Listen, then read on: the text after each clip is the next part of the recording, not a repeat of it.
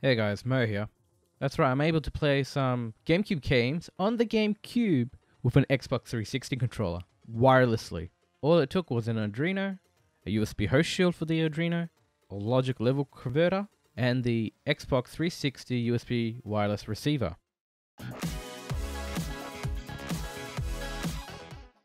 Now I sit quite far away from my television, and I can't sit back and relax on my couch because the cable's too short.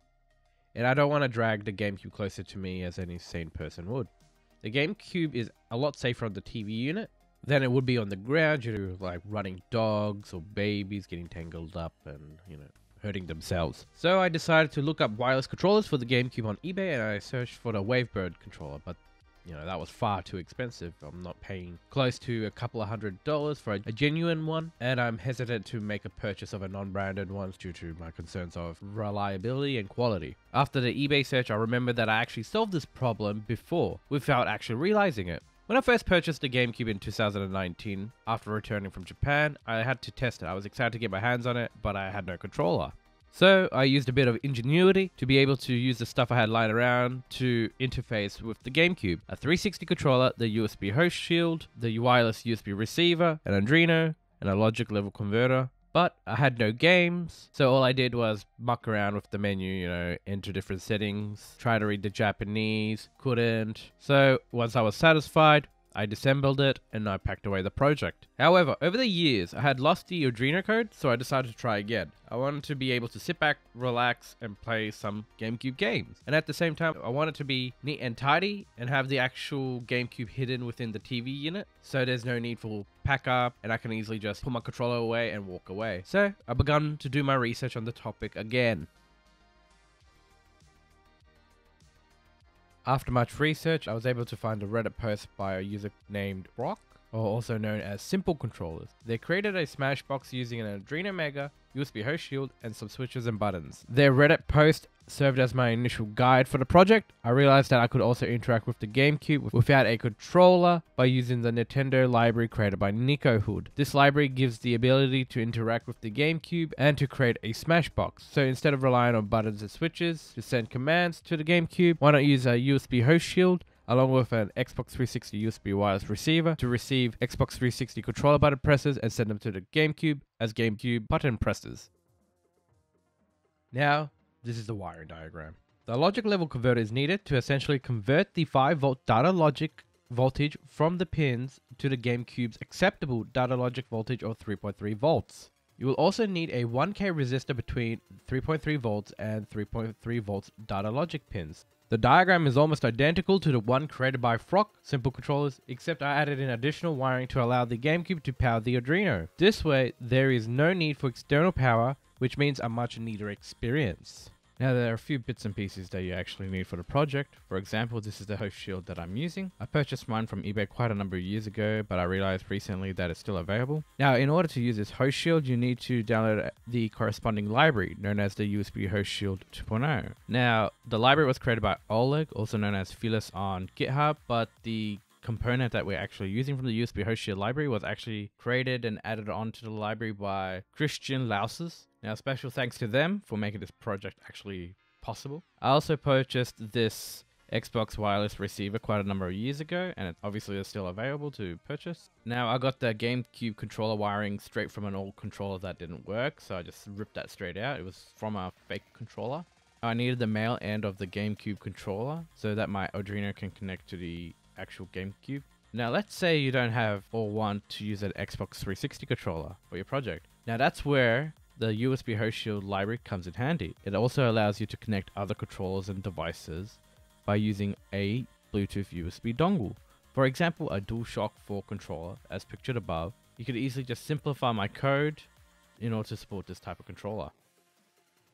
Now this is the code of my project. It's simple. It relies on a series of if statements, such as if button A is pressed on the Xbox 360 controller, it emulates the GameCube button A command and sets pin A to equal to 1 while the button is pressed. You need two libraries for this code to work, the Nintendo library by Nicohood and the USB Host Shield 2.0 library. Many thanks to them for providing such amazing libraries. The code is available on my GitHub page. You can find the link down below. Feel free to comment and let me know what is your favorite GameCube game.